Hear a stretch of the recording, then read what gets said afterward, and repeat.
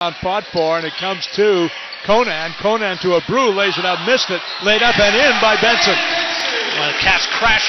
Benson, right sideline deep to Bronner.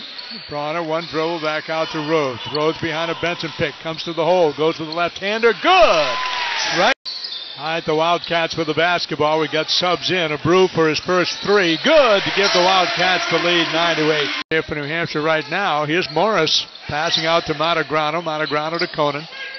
And leave it now to Bronner. In the midcourt, he comes to the right side to Matagrano. Long three, Matagrano. Good. The big guy at 6'8". Hits a three-point basket. Go.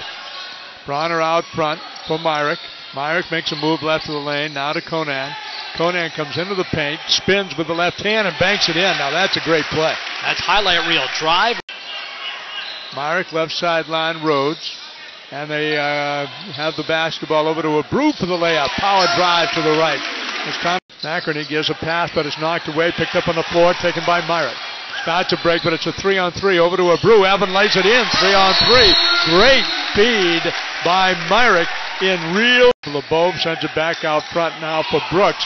Brooks in the lane, had it knocked away, stolen away by Abreu. One man to beat for the hole and the layup. Well, Benson threw his body out there to deny it. Goes left side, he now comes baseline, sends it back out to Abreu for a three. Bang! Well, that broke the 0-4. Golden stops his dribble, gives it over to Melville. Melville's left open, comes high to Maldunas. Benson on him. Now over to Brooks, underneath to Maldunas, give and go for the layup, and down right, coming in against Benson, blocked off by Benson. Sends it out, tipped away by Rhodes. Over to Bronner, 2-on-2. Bronner to the hole, lays it up, it is good! And hits it. 3-point lead. Basketball comes quickly to Trotter.